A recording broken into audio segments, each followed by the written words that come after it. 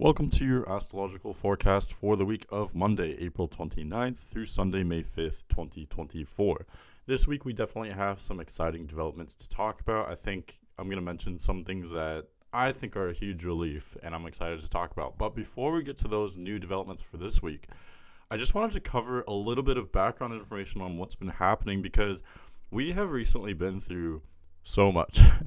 I know myself and many others in my personal life, we've gone through so much in our own personal lives in our own way. I know there are some people out there who have been pretty stable. So if that's you, kudos to you. Cherish that. That stability is valuable. But for the rest of us as well, for anyone who, wherever you're at, I think it's important to be grateful for the process.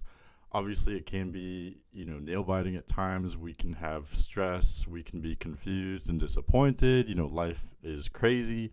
But at the end of the day, we just have to do our best and kind of surrender to the process and find some kind of beauty in the chaos of it all. So anyway, that's all I was going to preach about. But I did want to cover some recent transits. So I don't know if you remember at the beginning of April, I was mentioning Venus in Aries and Mercury retrograde, and I mentioned how those two phenomena, those two transits, would really dominate the majority of the month of April. Okay, so we've already seen Mercury turn direct last week. Really, all last week Mercury was basically stationary, if that makes sense. So this week Mercury is gaining traction. It's slowly kind of waking up from that trippy psychedelic experience that was Mercury retrograde in Aries. So now Mercury will gradually start to move forward.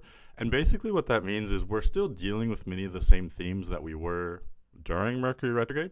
The difference is that we are starting to move forward now rather than going through this information gathering process, turning within and, looking to our intuition and our spirituality and, going back into the past. All of those things are good. They hopefully allowed us to gain a lot of information and insight on our personal situation wherever Aries is in your chart. That represents probably an area where you gained a lot of awareness during that Mercury retrograde process. So the difference now is with Mercury direct, it still has to go through the same area. So in other words, we're still dealing with many of those same themes. The difference is we are applying that new knowledge. We are moving forward, gaining momentum, gaining traction, moving in a more linear way, which is more comfortable to about 87% of us that were born with Mercury direct. We are humans, we prefer, especially in Western society, we prefer things to be, linear and A to B to C to D. That's more kind of, that's more functional, let's just say, with Mercury direct. So things will be a little bit more normal in that regard. The other thing, Venus in Aries. I mentioned at the beginning of the month how the combination of Mercury retrograde and Venus in Aries, both of these are kind of out of place energies. So much of April we were out of place. Things were weird, awkward, dysfunctional. That is not entirely bad. That hopefully allowed us to see things from other angles, see different perspectives. Okay, that's what both Mercury retrograde as well as detriment energies like Venus and Aries, that's what those kind of help to do. They do put you in maybe an uncomfortable position, maybe a foreign land, so to speak. But in doing so, there's a huge opportunity to learn a lot. So I do think those are challenging energies for most people, but they can be very valuable as well. So the reason why I'm bringing all that up is to say Mercury is direct, moving forward now.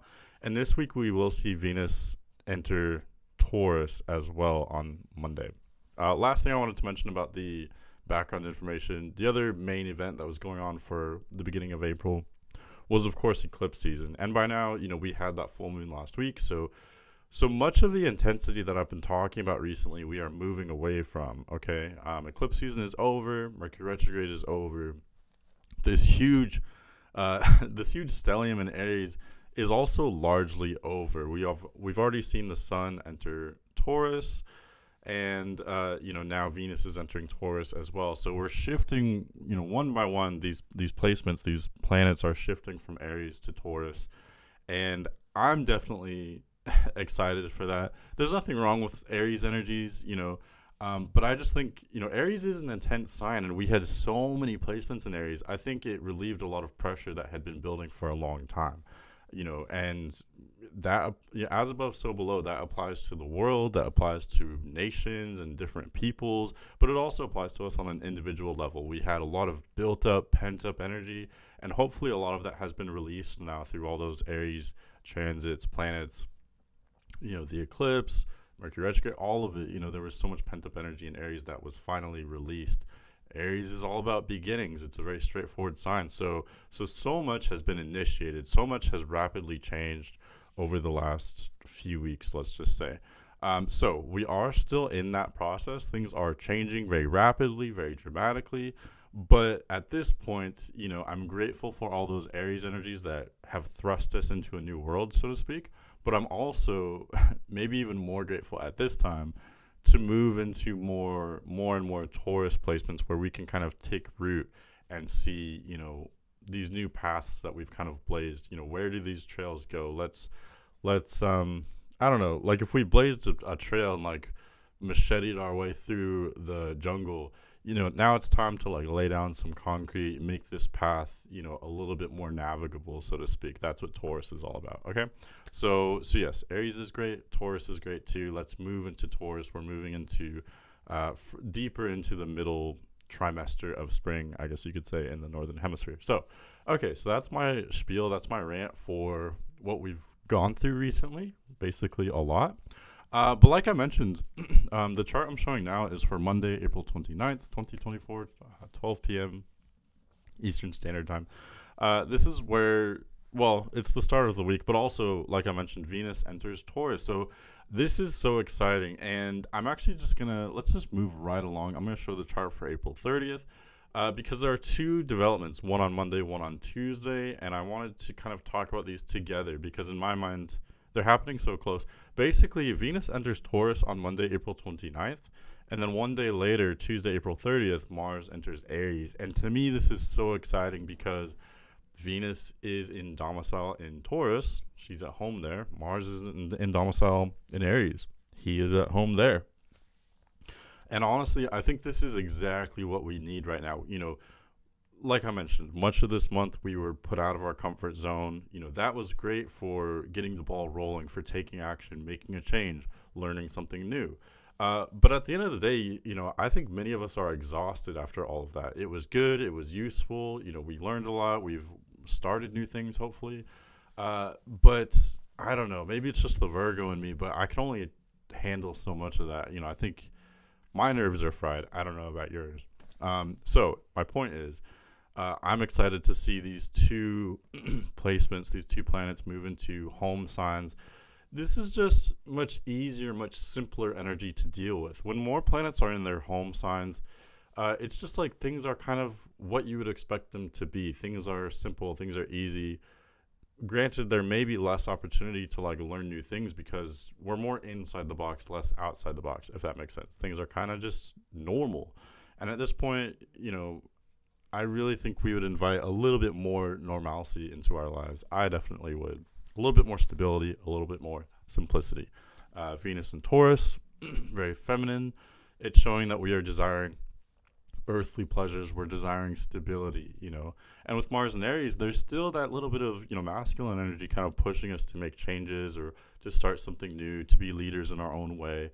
So yeah, really, you can't go wrong with Venus and Taurus and Mars and Aries. They're just straightforward energies. Venus is acting like herself. Mars is acting like himself. And this will continue for the next several weeks. So again, I don't have much more to say about that. I'm just very excited to see that. Considering, all that we've gone through, we could use, some easy cards in the hand, so to speak. Okay, last thing I'm going to talk about here is Wednesday, May 1st, 2024.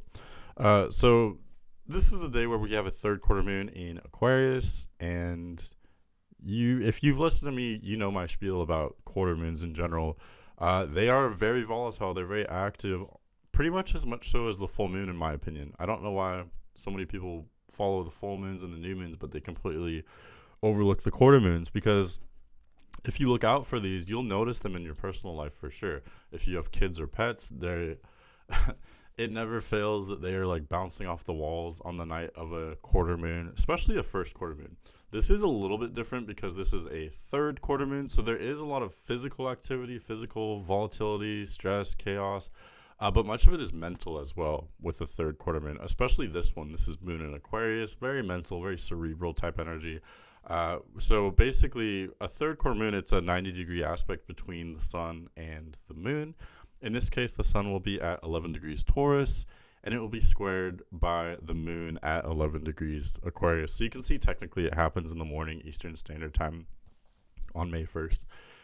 So basically the sun and the moon are at odds. They're in disagreement. They are making a connection. They're communicating, so to speak, but it's like they're kind of arguing. They're in different places. Sun's in Taurus, moon is in Aquarius. Both are fixed signs. Both are rigid. Neither one wants to adapt to the other. So they do have those things in common, but again, there's huge differences as well. So that's where we get this like tension. That's where we get this need for change.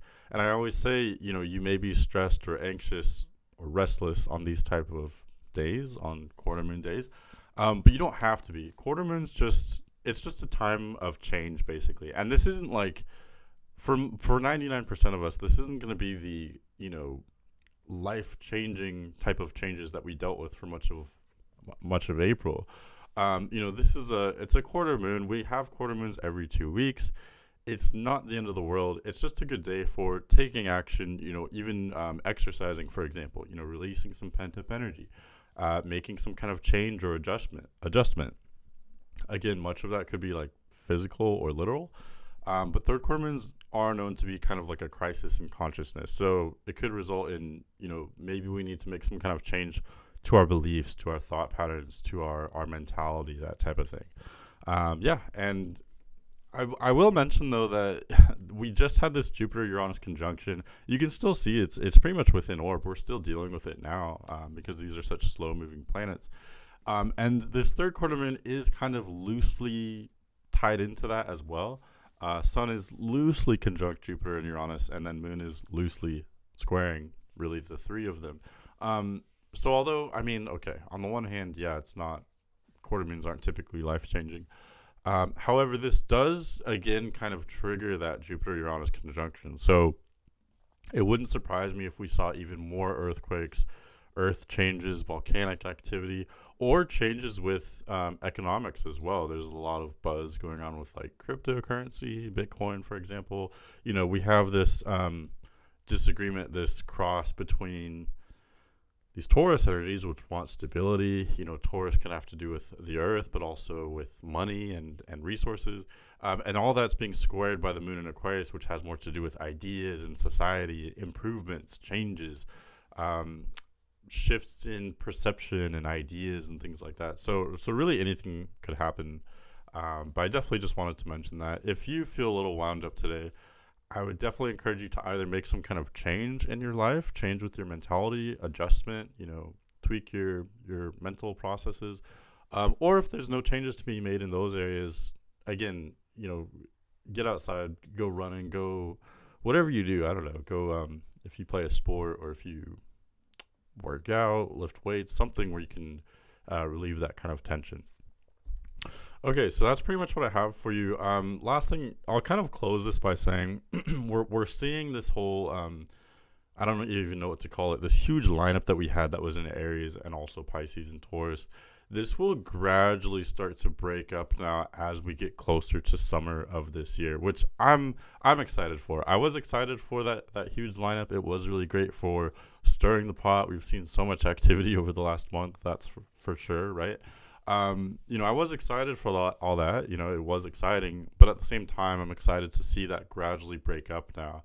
The more intense the chart is, the more intense the ramifications are going to be. You know what I mean? So gradually, these planets, since honestly, almost all the planets are in the same area, really. So they, of course, are moving at different speeds, but gradually they're going to move into Taurus and then eventually Gemini.